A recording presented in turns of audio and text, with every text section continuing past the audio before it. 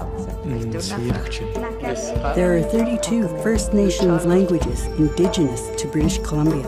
Tsilhqot'in.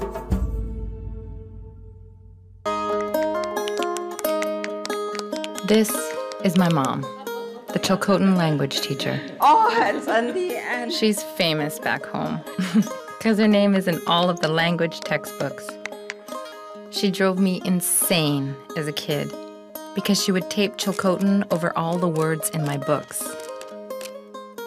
And this is my Atu, my grandmother.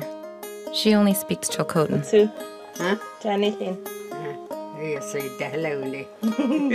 She's the smartest person I know, mostly because she never went to school.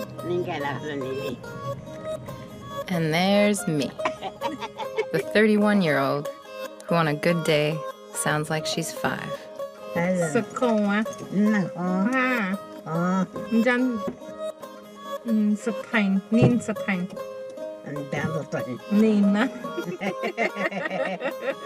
know it's great for comic relief, but come on.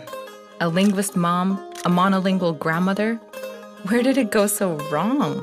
When you entered school, you start coming home and telling me, Mom, speak English, speak English.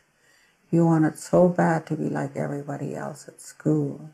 Also, I was taken to the residential school at 6 years old. And so they made us feel bad about our language and our culture and the way we were. And it really affected me. So it was easy for me to switch over when my daughter said, speak English.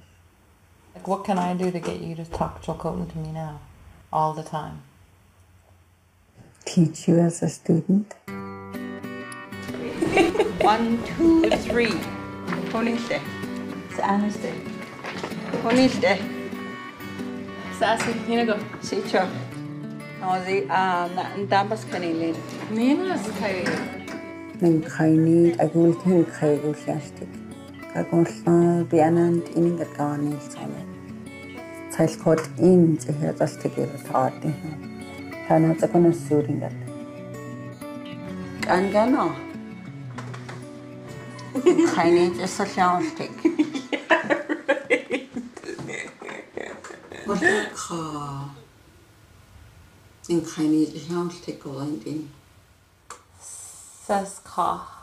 Nang kaini gonezan huzistin. I was understandable. You were understandable though.